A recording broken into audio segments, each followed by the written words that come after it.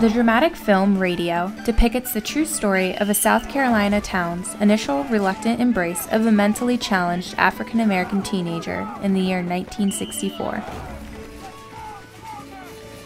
James is a good boy, Coach. He got himself a good heart.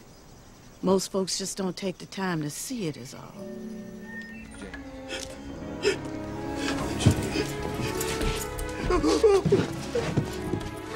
I just want to help you. We're just going to cut the tape off.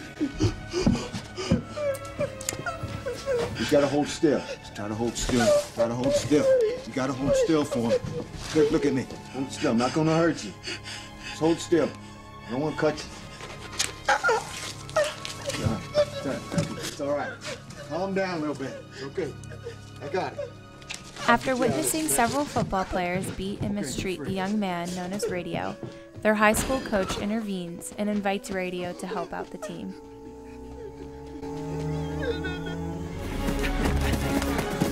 What's he doing? That's it.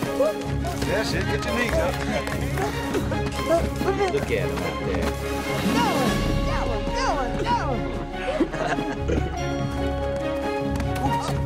Careful. Sorry.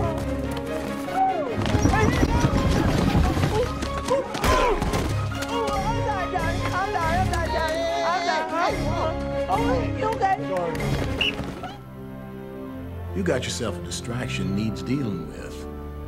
A distraction? Racial prejudice and an unwilling to accommodate the disabled prompt many in the community to view Radio as a worthless liability and needless distraction. The matter is, none of us has any experience with having a severely retarded man.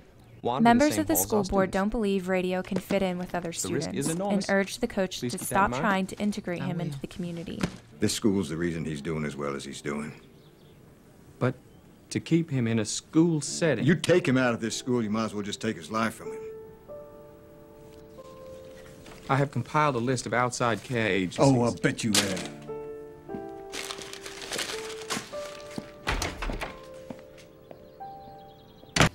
We got ourselves a young man we're not thinking about.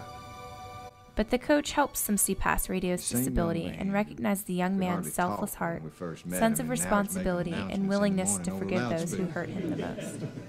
I know some of you don't know or don't care about all that Radio's learned over these past few months. But the truth is, we're not the ones been teaching Radio. Radio's the one been teaching us. Because the way he treats us all the time is the way we wish we treated each other even part of the time. Human rights are universal, and everyone should be treated with respect and dignity. Government leaders have a special responsibility to ensure that the disabled aren't cast aside, but are helped to become valued contributors to their community.